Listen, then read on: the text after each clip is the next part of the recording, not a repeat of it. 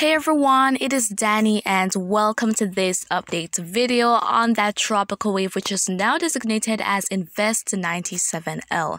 And so we will be talking about the potential for it to develop, what the models are expecting, and conditions that are out there. And also, is this going to be a threat to portions of the Caribbean or the US?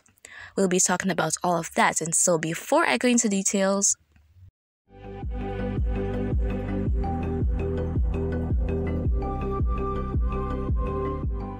Alright, so we're starting off with a view of the Atlantic Basin right now. We see that we have shower and thunderstorm activity that is noted out in the main development region heading westward, and where we have that very deep convection that is the tropical wave being monitored. And so let's go ahead and take a look at it close up, and we're seeing that here we have it. It is not so organized, but we do have all this shower and thunderstorm activity taking place with it. And so conditions should be generally conducive to enable this to eventually develop into a tropical cyclone as we're going to be heading into the latter part of this week. And so let's go on to what the National Hurricane Center is showing for it, and we're seeing here that it is highlighted in orange, of course, which means that we have a medium chance for development, and that chance is still at 40%, so it has not changed since yesterday. However, the formation chance through the next 48 hours or 2 days has increased to 20%. So as time goes by, and of course as conditions are going to be remaining conducive, then we should expect that this is going to be developing while it is out there. And something else to note is that this should make a continuous westward motion for a time before it starts making a west-northwestward motion. And once it continues westward in favorable conditions where there is not much dry air interference and the shear is also conducive, then we can definitely expect that this is going to be developing nicely. And so as I speak about that, let us go ahead and take a look at what the various models are showing for the model intensity guidance. And here we have it. We just have 4 available models, but we are seeing here that all 4 are expecting that this will at least become a tropical storm, and 3 of the 4 are expecting a hurricane, and I'm a bit iffy about that. Not saying that it is impossible, because it certainly isn't. However, this thing is still pretty far out, so we definitely have to wait and see what is going to be happening with it. But again, this is certainly not impossible. Even as I speak about that, let's go ahead now and take a look at what the GFS model run is expecting. Alright, and so this is a map that is showing moisture, and those black lines are called isobars. They're lines of equal pressure. And so once you see those isobars in a circular manner with the pressure below 1013 millibars, and they're very close, that can indicate a tropical cyclone. And the lower we have the pressure, the stronger are the winds. And so this is by Wednesday, the 10th of August, so this coming Wednesday, and GFS is expecting that by that time we will start to see development of 97L. And so here we're seeing a pressure of 1005 millibars, and by that time GFS is expecting that this will more than likely become a named storm, and if it does so, it will acquire the name Danielle. So it's possible, getting more and more likely, that this thing here is going to become Danielle eventually. And so going to Sunday the 14th of August, GFS is showing that this is going to start to move on a northwestward like track, and it's going to have a minimum pressure of 997 millibars at that time. Thankfully, GFS is expecting that it is going to be missing the northeastern Caribbean. And so, however, heading to Sunday on the 21st of August, is this going to be a concern for the US? Because GFS is expecting that this is going to be grazing the east coast, and we're seeing here that this has a pressure of 969 millibars, and that is definitely hurricane intensity right there.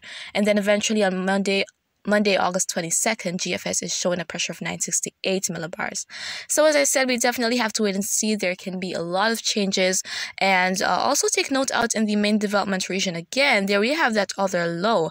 So is that another tropical wave trying to develop at that time? We have to wait and see, because this is all the way out to the 22nd of August, and today is just the 8th of the month. So we definitely have to wait and see what's going to be happening with it. However, Euro is not expecting any of this, and let us go ahead and see what they are forecasting. And so this is by Thursday, August 11th, Thursday of this week. And so we're seeing that Euro is showing that we will have that wave continuing westward. It's not showing a northwestward motion with it, nor development, as a matter of fact. So Euro is really starting to hop off with this thing here developing. But we definitely have to wait and see. And so if this is just going to be a wave continuing westward, then it could eventually make its way into the Caribbean, and it might bring some rainfall to portions of the Lesser Antilles if it has all that shower and thunderstorm activity associated with it. And so in terms of it continuing westward and even developing, that will be dependent on the strength of the high pressure system. So once we have that high, which is indicated by the H, remaining strong, then it's going to steer the system continually westward, and then it might be a problem for the Caribbean. But as of right now, the National Hurricane Center is showing that potential northwestward motion with it, and the GFS is also expecting that northwestward motion and showing that it will be missing the Caribbean. But nevertheless, as I said, it's about a week out, so we definitely have to wait and see what's going to be happening, and it also needs those favorable conditions, of course. And as I speak about that, let's go ahead and take a look at what current conditions are like. We're going to be starting off with the wind shear. And so looking at the shear map right now, we are seeing that we don't have a map that goes all the way to the coast of Africa, but out there we do see some greens and some yellows. So the green indicates favorable shear, the yellow means neutral, but when we have an abundance of those red lines, that really indicate that unfavorable shear is within those areas out there. So once the system is going to be accelerating westward or west-northwestward and the shear is favorable, then that is one condition that won't be too much of a trouble for it. However, let's move on to all that dry air.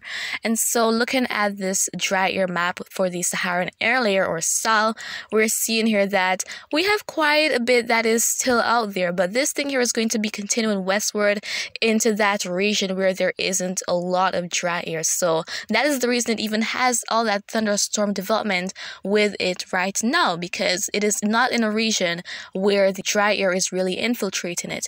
So we definitely have to wait and see what the eventuality is going to be for this system. But that is really what is expected. That's what our models are showing. So GFS is staying confident that, hey, this thing here is going to be developing into a named storm and maybe even a hurricane later on. So let's wait and see what's going to be happening with it. But again, once it starts to move on a northwestward-like track, it will be moving into a region of a lot of dry air, and it'll really have to struggle through it. It'll really have to persevere in order to not dissipate it. So let's see if this is going to become Danielle, and if Danielle, myself, is going to be a very persistent and resilient storm. And so guys, that is really it for this update, and if you found it to be quite informative, please give a thumbs up, and you can share your thoughts in the comments or ask a question. I will try to respond as best and as soon as I can. And of course, remember to always be weatherwise.